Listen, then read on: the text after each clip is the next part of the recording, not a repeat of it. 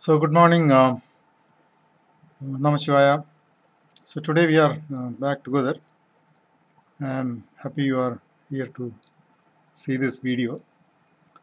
This video I'll talk about the Yugas. We all hear about Yuga, but we honestly do not have a clear idea of what Yuga is. So I'll explain what is Yuga and then how it is reckoned. Now we say, as per the Indian astronomy of those days, definitely more than 2000 years back, it was believed that the earth moves around the sun along with its moon, and the sun along with all the planets and the moons revolve around a grand center, which is can be today taken as the center of the Milky Way, and then it revolves completely like that. It repeats, so it's a cycle, and then this center also rotates with a great grand center, which I have marked here with a distance shown as very large. This in Indian astronomy, this is called Vishnu Nabhi. Okay, so let us see this. Now it says, when sun is closest to this Vishnu Nabhi, we are of a higher intellectual development than civilization. And as we move away from the Vishnu Nabhi, we become less intelligent and a period of ignorance will set in. So what we now know is sun has already moved through the Krta Yuga, which is 4,800 years, and at this point it changes over to Treta Yuga. So this is Treta Yuga, which is 3,600 years, which we know is the period of Sri Rama. From there, of course, sun again further moves away from the Vishnu Nabhi, and after the 3,600 years are over, it turns into what we now call as Dwapara Yuga.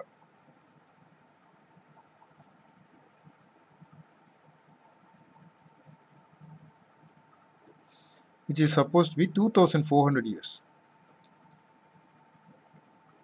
Okay, and as it moves further and finishes this 2,400 years, it comes into the period called Kali Yuga,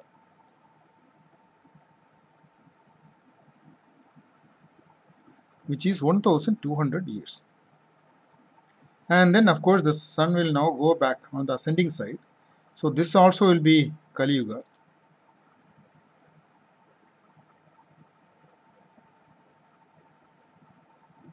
And this is the second Dwapara, ascending Dwapara Yuga, ascending Treta Yuga, and ascending Krta Yuga. So that is how the sun moves. So if you see this, it totally takes about 12,000 years total movement from the nearest point to the Vishnu Nabhi to the farthest point. It takes 12,000 years. So 12,000 years, if you equate to that 180 years, so then this will become 18 degrees. And then, of course, next one would be 36 degrees. And this will be 54 degrees. And this is 72 degrees.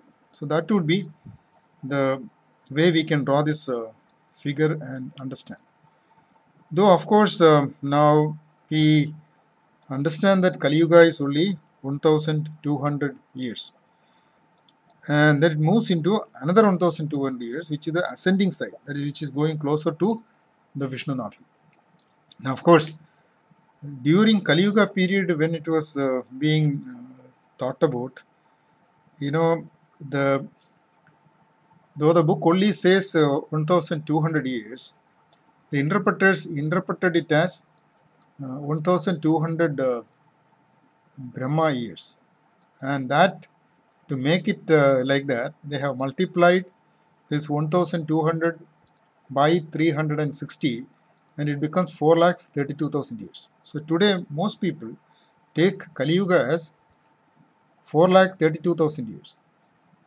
Immediately, what means is another 4,32,000 years is to be on the ascending side also. So two Kali Yuga comes together because it is a turning point. Now, if you take that as true, Then what happens to this 2400 years? 2400 years will become 8 lakh 64,000 years. That means Rama lived 8 lakh 65,000 years back, which I believe is totally impossible. And also, modern archaeological studies show, including the Rama Setu, it's not that old. It is maximum 5,000, 6,000 years old, which will definitely come into this Treta Yuga period. See, what presently, some calculations done by more inquisitive masters, they have agreed that today it is, we have already come into Dwapara Yuga, and it is 322 years. So if you take that as valid, then 3,200 years plus that is 2,700 years, and 2,700 plus 2,400 years is around 5,000 years. So that comes to be correct, more matching with the studies done by the modern archaeologists. Further, if you carefully look, we are into Dwapara Yuga for the last 322 years. And if you carefully look, see, it is actually 200 years of changeover period and 100 years into real Dwapara Yuga. That is our 122 years into real Dwapara Yuga. So if it is true, then what is to be seen is that all the modern scientific development has taken place in the last 100 years. And that evolution started around 300 years back. For instance, Tycho Brahe is doing the measurement of the position of planets, magnetic field being discovered. They all happened within the 300 years.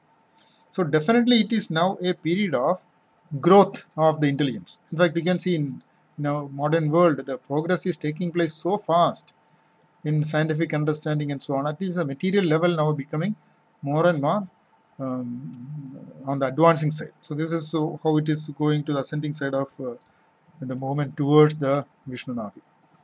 So we have to understand this, that we are now on the ascending side. We have all opportunities to really grow intellectually, grow mentally, and grow spiritually. So we will all become more and more spiritually aware as years pass. And though, of course, the changeover period, you will have some calamities and things like that, which to only help to accelerate your quest for the higher levels of life. So that is what is happening. So I hope now you have a reasonably good understanding of the Yugas. I'll repeat it once more. The sun moves away from the Vishnu Navi.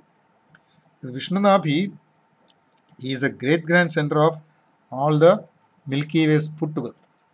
And in the sun within the Milky Way moves around the center of the Milky Way, and that movement takes it away from the Vishnu Navi.